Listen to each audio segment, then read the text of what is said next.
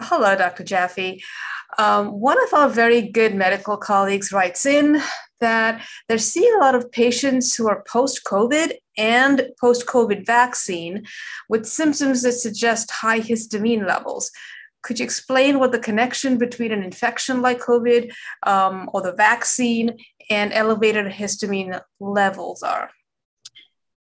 Well, this takes us back to Dr. Carl Pfeiffer in the 1980s in a book titled Mental and Elemental Nutrients, a classic. Should be in everyone's library who's a health professional.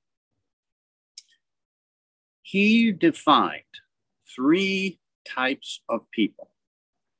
The majority of people are neither histidilic nor histopenic. Histidilic means high histamine. Histopenic means low histamine. Now, he was quite confident that there were three populations of people.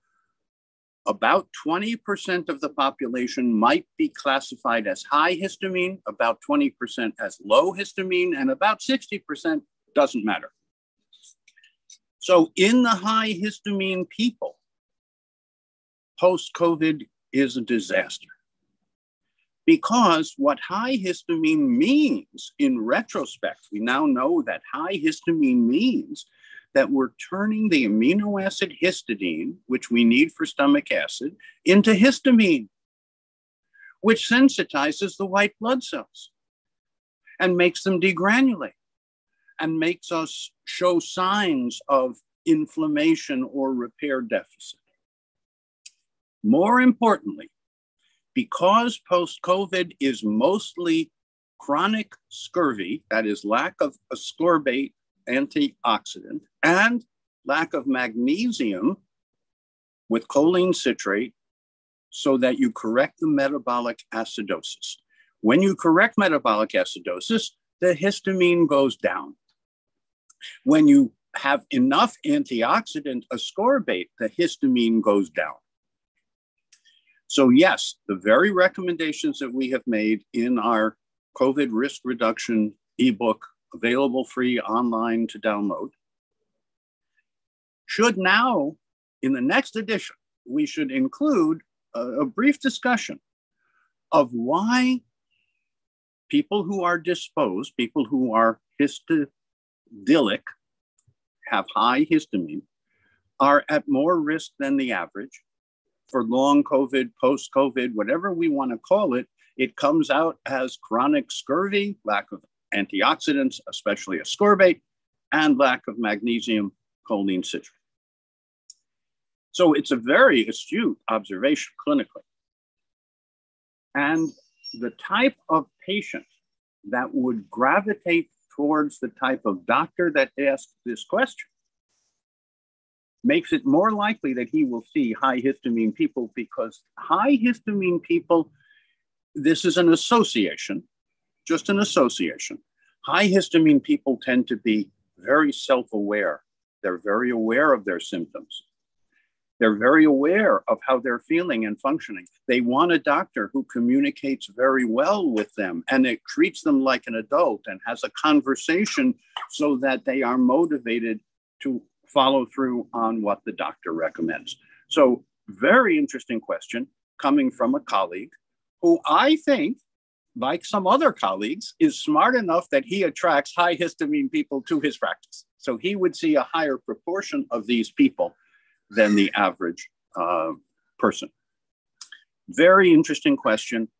You would not, at first glance, why should histamine, which sensitizes white blood cells to release their granule contents, which means neurotransmitters and other chemicals, that then rev up the body's immune response mechanism and maybe overuse or use up or prevent there being enough ascorbate and magnesium choline citrate to deal with the situation? And the situation is that histidine is being converted to histamine too much.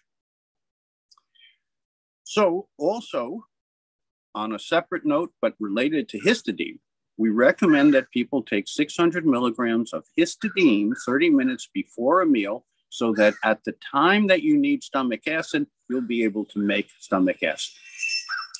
Now, you have to be careful a little bit with this because if the histidine, if the amino acid histidine that you take immediately goes to histamine,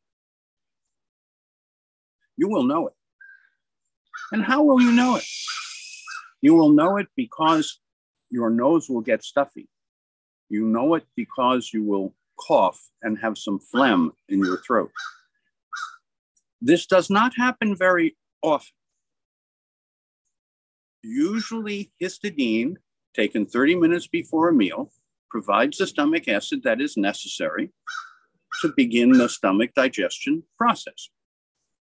But if after 30 minutes, you notice that you're congested, you notice that you have signs of inflammation, you have signs of repair deficit, you should go slowly with the histidine until the histidilia, the high histamine condition, which is due to histidine being converted to histamine and histamine then setting off this cascade of reactions.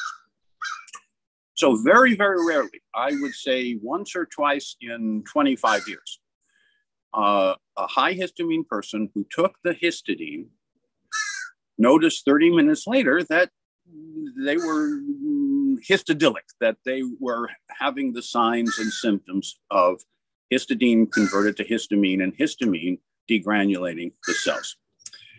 Very rare, but very interesting.